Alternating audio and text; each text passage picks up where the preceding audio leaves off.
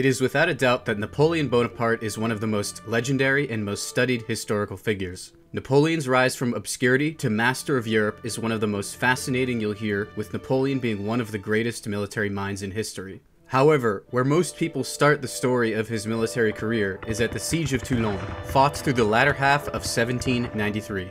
While the French victory at Toulon is where Napoleon first gained notoriety, it was not Napoleon's first fight. There was an earlier battle in his career that ended in an utter disaster that is almost always overlooked when studying Napoleon. Let's dive into the history of Napoleon's first battle, the Battle of La Maddalena. First off, a little backstory on how the Battle of La Maddalena came to be, and Napoleon's life leading up to it. Prior to the French Revolution, Corsica was sold to Bourbon France by the Republic of Genoa to pay off a debt. With the outbreak of the French Revolution, Napoleon's native island of Corsica was effectively split between three factions: Bourbon Royalists, Republican Revolutionaries, of which Napoleon was a part of, and Corsican Separatists. Despite being, at the time, an outspoken pro-Republic Jacobin, the young Bonaparte was also a Corsican nationalist and left his unit in the Republican army to serve Corsican nationalist leader Pasquale Paoli.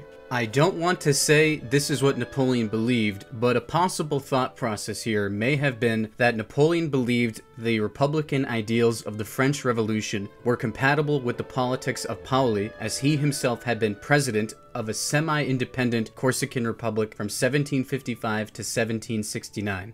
The Bonaparte family and Pasquale Paoli have some history. During the French invasion of Corsica, Napoleon's father Carlo was an associate and supporter of Paoli against the French. After the Corsican defeat, Carlo would focus on his family and would pull back on his fervent Corsican nationalism. He would be elevated to noble status by the French Bourbon monarchy, with his biggest responsibility being Corsica's royally appointed representative to King Louis XVI. Napoleon looked up to Paoli, who, during the Revolution, had returned from exile in England after his defeat in 1769, but this affection was not reciprocated to Napoleon.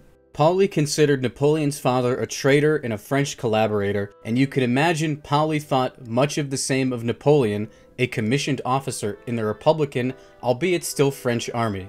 Both Napoleon and Paoli saw the revolution as an opportunity for Corsica to gain greater autonomy, maybe even independence, and an ostensibly pro-Republican unit of Corsican volunteers was formed with Pasquale Paoli's nephew, Colonna Cesare, in command, and Lieutenant Colonel Napoleon Bonaparte as his deputy. This force of a little under 500 men was to be used in an upcoming French offensive on the island of Sardinia. Sardinia at the time was one of the two regions controlled by the Kingdom of Sardinia. The kingdom was split between the island of Sardinia itself and the Piedmont region of Italy. The young French Republic did not yet have the strength to go on an offensive into the vastly wealthy Piedmont region, but hoped that a successful invasion of Sardinia would be enough to bring the Piedmontese part of the kingdom to heel, or at the very least, keep the Kingdom of Sardinia out of the First Coalition. This plan pretty much backfired immediately, as in December of 1792, word reached the island of an impending French attack, and a significant force of over 10,000 was formed to oppose any invasion. The first French invasion force, aiming for southern Sardinia, was driven off by a storm, and in January, a second force was turned back by Sardinian shore batteries. In February, another attempt was made by the French, and this time they were able to land a force of over 1,000 near Cagliari, but were driven back by an unexpectedly fierce Sardinian counterattack. Another storm came and destroyed several ships, and further plans to attack the south of Sardinia were abandoned.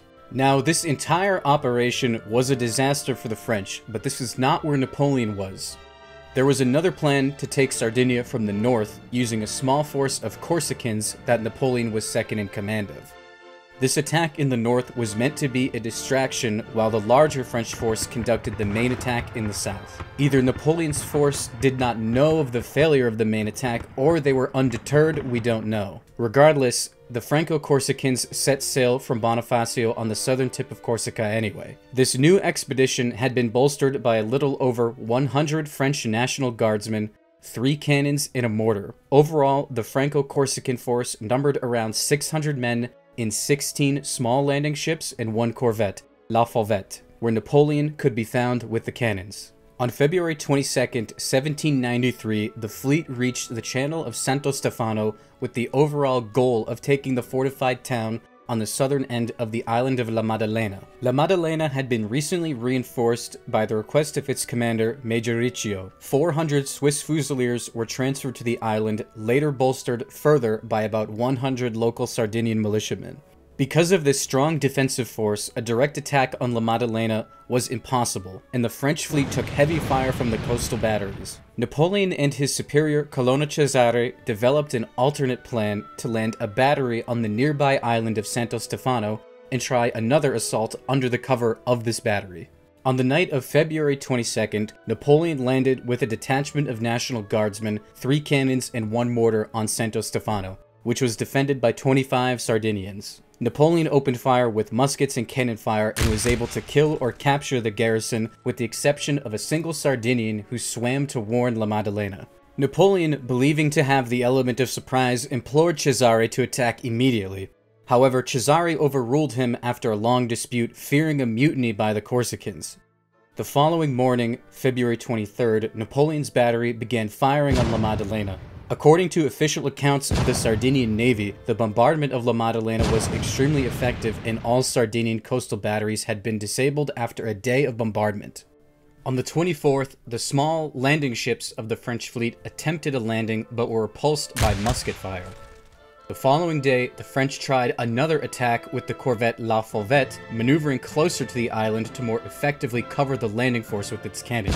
However, the crew of the ship and landing force again suffered heavy casualties from musket fire. In addition to this, a small Sardinian ship firing incendiaries attacked La Fauvette, causing it to panic and flee along with the entire landing force. Cesare gave word to Napoleon to prepare to withdraw from Santo Stefano Island. La Fauvette came to pick up Napoleon and his men, but refused to load his cannons on the ship as they did not want to linger and potentially expose themselves to any further attacks. Napoleon was furious and ordered his men to spike the guns before embarking. Apparently, Napoleon's escape was a close call, as when the Sardinians landed back to take Santo Stefano, they took a small number of prisoners. Additionally, the fuse Napoleon set to blow up his powder magazine was still burning and was put out by a Swiss Fusilier. There would be no further attempt to take La Maddalena, and the Franco-Corsican force would return to Corsica. Napoleon had some very strong feelings about the conduct of his superior during his first action. Napoleon wrote a scathing letter blaming Colonna Cesare, saying he had secret orders from Pasquale Paoli, who was then himself receiving secret orders from Britain, to sabotage the mission as part of an effort to weaken the French hold on Corsica and pave the way for a British takeover of the island. Now, if you're familiar with Napoleon, you'll know he's also a great self-propagandist, and much of this statement is dubious and likely just his anger speaking. However, there is a small element of this that is true. Paoli was in the past a beneficiary of the British and had no serious commitment to the French Republic. Despite this, there isn't really concrete evidence of a convoluted Anglo-Corsican plot to sabotage the attack on La Maddalena. Regardless, the French Ministry of War sided with Napoleon's report on these events and deemed Paoli, his nephew Cesare, and the Corsican contingent of the expedition traitors. This little series of expeditions to Sardinia seems like a sideshow, but had a lot of serious repercussions. The crackdown by the French Republic on Paoli and Corsican nationalists led to a British-supported revolt that eventually drove the French off the island. Napoleon and his family were forced to flee to mainland France as refugees. The seeming ineptitude of the Republican military gave the already shaky local government of Toulon cold feet, and they would declare for the exiled French monarchy and invite the British to occupy the city on August 18th, directly leading to the now legendary Siege of Toulon, where Napoleon first truly shined. Thank you for watching this video. If you enjoyed it, give it a like, give it a comment, maybe even a little subscribe action. I'll see you soon with another one.